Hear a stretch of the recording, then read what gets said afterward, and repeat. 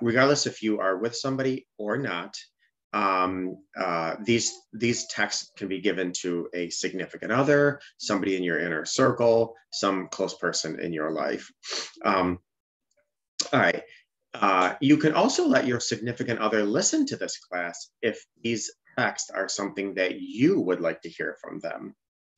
So for the purpose of this class, I will continuously refer to these texts from or to your spouse.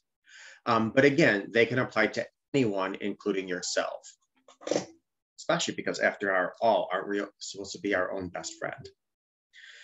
All right, we all, or at least the majority of us, all text. While the idea of firing off a text may seem a little lazy, a well-crafted text message of love, support, and appreciation can do quite a lot of good, especially in the moment. It can also cut through a lot of noise that occurs when your partner or anyone significant is particularly stressed. Not to mention, this will go the extra mile for those that whose love language is their words. Is their love language, any type of words of affirmation. So, and there's a lot of people out there that have words of affirmation as their primary love language. Everybody has the love language of words of affirmation, might not just be their primary. Now, texting is great because sometimes if you say something to a person that might be defensive because he or she is on edge, this could be read with no obligation of a response. So a text is good because they're read at their convenience and they're responded to at their convenience. A loving text message showing patience, creativity, or common sense can help keep a relationship pointing toward true north. Keep in mind, in terms of stress, the supportive partner must remember to be kind to themselves as well. It could be incredibly distressing to watch your partner go through a challenging period in their life, or your partner watching you go through a challenging period in your life, even if they're the ones that caused those challenges unintentionally, but I won't derail. The balance between self-care and being supportive, regardless of who is doing what, is a delicate and highly dependent one on how much energy each of you have at the time. Finding support strategies that work for your partner while protecting your own mental and emotional health is an important key to a healthy relationship during difficult times. So many times we like to give so much of our energy to other people to encourage them that we return to an empty cup. So always remember, and again, not to derail, your cup always has to be full. Your cup is what's yours. What overflows out of your cup is for others. Supportive texts can be a smart strategy. They are read at the convenience of the receiver, and there's no obligation, like I said, to respond, at least anytime soon. But what kind of text should you consider sending or that you would like to read? Here are a dozen texts to send to your partner or your significant other or your friend or even yourself, or like I said, share this class with somebody who could use a little reminder of some texts that people want to hear and read, especially during times of stress. And the holidays are here, so who's not stressed in one way or the other? All right. I just want to say before I give you these texts, that these were actually research-based. Now, I can't say that they're, this is tremendously mind-blowing research, but these aren't just random texts. These were actually asked. There was a poll taken. So there is some significance to the authenticity. So number one, the first one is, you're killing it in the most important ways. Your partner's stress may come from misconceptions about their importance, and the stuff that they may be nervous about may overshadow their actual accomplishments. When we're feeling overwhelmed and stressed in one area of our life, it's easy to overlook or discount all the other areas where we're thriving. Send your partner a simple message of verbal encouragement and acknowledgement to remind them how well that they're doing in other, perhaps more important areas of their life. ignoring the losses in favor of the wins, no matter how big or small. So I always equate this to, for instance, let's just say a single parent and you just send them a text, hey, you are killing this in all the important ways. You know what? Maybe they had cereal for dinner because they were so overwhelmed with other things they couldn't make time on dinner. You know what? That's not important. The fact is you showed up for your kids. So that text, you're killing it in the most important ways. Uh, applies on a much deeper level than what's just the title. 2, how does takeout and a movie sound tonight? Man, I'll tell you, that would be a text I'd love to receive, especially because I'm the primary cook in the family. But whenever your partner's pleasure, a simple gesture combining a relaxing activity and a good meal can remind them that they're worth it. When your partner is stressed, don't ask the question that needs more than a 2-word answer or questions that require a decision, especially because most of us are already mentally drained making choices all day. And we are, and we do. We make choices all day, big choices, small choices, medium choices, choices all day. So to have somebody make the choice for us, woohoo. Instead, make the choice for them and suggest something specific that requires only a simple response like, sure, or sounds great. This text message works particularly well if you have a partner who appreciates acts of service and support. So send the text and cross your fingers that your partner is on board and certainly appreciates your gesture. Text 3, I appreciate you and all that you do. It's always important to express appreciation for your partner or anyone, special in your circle and all that they do, especially during times of increased stress. When feeling stressed and overwhelmed, it's often because we feel unacknowledged or unappreciated. Sending a text message with specific and genuine words of appreciation can help remind them that the most important person in their life values and acknowledges all of their hard work. The key to being specific, letting your partner or whomever know how much you appreciate the spontaneous dishwashing emptying, the trash being taken out, or any other chore or duty that keeps your household thriving or help you receive in any capacity. So who doesn't want to receive a text like that? Who wouldn't want to receive a text like that? Number 4, very simple. This weekend, let's, and then you fill in the blank. Having something to look forward to can often be energizing and empowering. So think about something that refuels your partner and makes them excited. The anticipation can help them de-stress. Many people truly appreciate having something to look forward to. I know I do. We all look forward to the weekend, but it would be nice to look forward to something specific on the weekend, especially when you're feeling overwhelmed and stressed. Suggesting a specific experience or activity that you already know your partner enjoys is a fabulous way to both give them something to look forward to and show them you care about their mental health, not to mention that you're thinking of them, which is why you sent them the text in the first place. So do your best to plan and arrange the experience so they can just sit back, relax, and enjoy. And again, some of you are probably watching this saying, are you serious after what they just did to me? Well, okay, this doesn't apply to you then. Or number 2, maybe this could be something they could give to you. 5, I like you more than I care about the other stuff. When your partner or someone special in your life, again, pushes themselves to their limits, it's often helpful to remind them that it's them that you value most, not necessarily what they're doing or what outcome is happening from their doing. It's just they themselves you appreciate.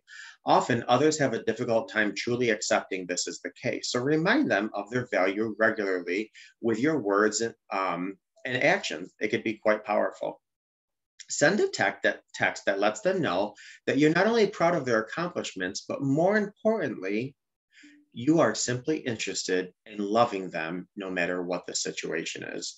I always say to people, home is not the 4 walls that you're in. Home is the love that you provide no matter where you are. So if you live in a mansion or a cardboard box, that's home. So, make it about the person, not necessarily the outcome. 6, I'm sorry you're under so much pressure right now. Whether it's work, parenting, family troubles, or some other source of stress, you don't even, something maybe you don't even understand, a tiny text of empathy can certainly go a long way. Genuine and compassionate words of support can be powerfully supportive. When you have a stressed partner who's verbally oriented, they will truly appreciate reading your words of compassion. They'll truly appreciate your appreciation, text, and your understanding. So it'll be right there in black and white for them to read and reread whenever they feel alone or under pressure. And it's nice not to feel alone, especially if you're stressed or overwhelmed. Number 7, tell me what's on your mind. Stress clouds the mind and makes you feel alone. It's important to remind your partner or significant other or spouse or whoever's, in your inner circle, that you have their back by giving them a license to scream or to shout or to vent, or let it all out. Right now, your partner needs a friend, and you're stepping up to fill that need. You're telling your partner that he or she can express anything freely and uninterrupted, while all you do is listen. Oftentimes we just need somebody to listen to us. We don't need anybody to give us advice on how to fix it, or their input or their anything. We just want to vent. A lot of us are like soda bottles. You shake and shake and shake, and you're just so pent up. You need to release that cap. So through acceptance, support, and kindness, your partner will understand and appreciate how committed you are to the relationship just by a simple text. Number 8, let me be there for you. You know that your partner is going through a rough time. So offering yourself in the form of advice, a friendly ear, or providing some personal space they need tells your partner that he or she is not alone and that you understand they are not at their best right now. Many of us are stressed out and overwhelmed. We just want to curl into our caves. And what we really need is human interaction, human connection. So tell your partner that you're there for them and you're there with them, and you want to help them to avoid exacerbating their stress through added feelings of helplessness. So basically, you're just there for them. Number 9, a loving, connecting, enduring text is simply, you are capable. Reaffirming your partner or whomever their capability can be a wake-up call from mounting stress, helping remind them that that you're on their team and rooting on the sidelines or rooting from the sidelines. Show and tell your partner that you love them with encouragement. Let them know that right now your wish is to support them, to support each other, and that the beauty of a healthy, loving relationship is that you have a fellow traveler who shares the journey of life with you. When I got married, somebody told us, marriage is double the joy and half the stress. That sounds good on a card. If you put it in reality, sometimes it's a different story. But really, a healthy situation, that's really what it should be. It's the joys are doubled, the stresses are decreased. Number 10, simply put, man, this sucks. When your partner suffers, you suffer, or vice versa. Not in the sense of your partner bumming you out all the time, but in the case of your heart and soul being exclusively bonded with theirs. It's a storm, and your partner may be going through hell. Let them know that you empathize with their struggle, even if it's only in spirit. Remind your partner that you're on this journey together and that you're here with them and understand what is currently going on sucks. Oftentimes, you really can't help much. There's my job, my spouse is an attorney, and a very, he's a corporate, very niched, however you pronounce it, NICHE term. So there's times I can't help with something, but you can let somebody know that, you know what, we're there together. We're doing this life together. Number 11, ask me for help. My brilliantly capable partner who may have forgotten how amazing he or she is, hugs and kisses, and a reminder that I'm eager to hear. What can I do to help this situation? Because oftentimes we don't know. So we need to ask, you know, they might say, well, listen, you know, you might not know, you know, what I need, or you might not know how to help me solve this problem. But one thing I could use right now is, could you A, B, and C? And again, if this is a text that you would like to receive, send this class or send this to somebody that could hopefully send it to you. A straightforward approach to remind your partner that asking for help is truly a superpower, because let's face it, a lot of people don't want to ask for help, you know, for whether they don't want to feel vulnerable or pride or what have you. The biggest problem with problem solving is believing that only you can solve your problem or your dilemma. Instead, acknowledging that we don't have all the answers shows humility and makes both partners feel needed and cared for. After all, if you are working on your relationship, you are supposed to be doing this together. So these are texts that can bring you together, connect you, bring you closer. Number 12, and the last one is, let's burn your problems. Seriously. To get unstuck, we often need a healthy distraction. We need a break from the unproductive obsessions that accompany being overwhelmed and stuck. That said, burning your partner's problems is a positively jarring proposal that they'd never expect. Ask your partner to write down what's stressing them out and then physically burn the piece of paper. Seriously, this will actually jar anybody out of an overwhelming situation. Because we need to help each other stay healthy, we have to be ready to try something new, anything and everything that might do the trick. Another option is to offer a quick workout.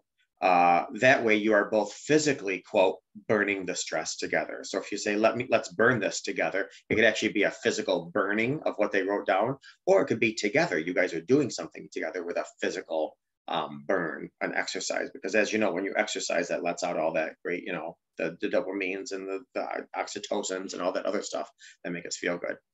So I hope you at least were motivated to send one of these text messages to someone, or like I said, have somebody watch this class so maybe they can send some of these text messages to you if this is something that speaks volumes to you. For those in the beginning of your healing journey or not with a partner, I understand. Listening to this class might have been actually infuriating. I get it. But please, with all of my classes, try to remember to enjoy the meat and throw away the bone.